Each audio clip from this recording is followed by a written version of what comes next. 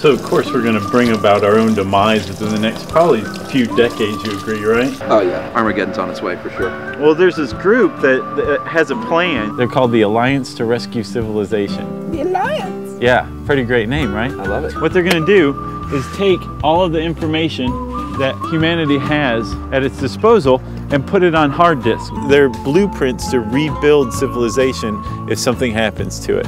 I should say when something happens to it. Techniques for successful agriculture or DNA sequences, how to perform surgery, how to make a good Eggs Benedict, and then they're gonna bury it on the moon. And see, that's where you lose me. What good is it gonna do us up there? It's going to be transmitted constantly from this lunar base to Earth, and they're going to build like 4,000 little receiver stations. You walk into one of these caves or whatever, there's food, there's water, there's a computer with the blueprints to rebuild humanity. Bada boom, bada bing.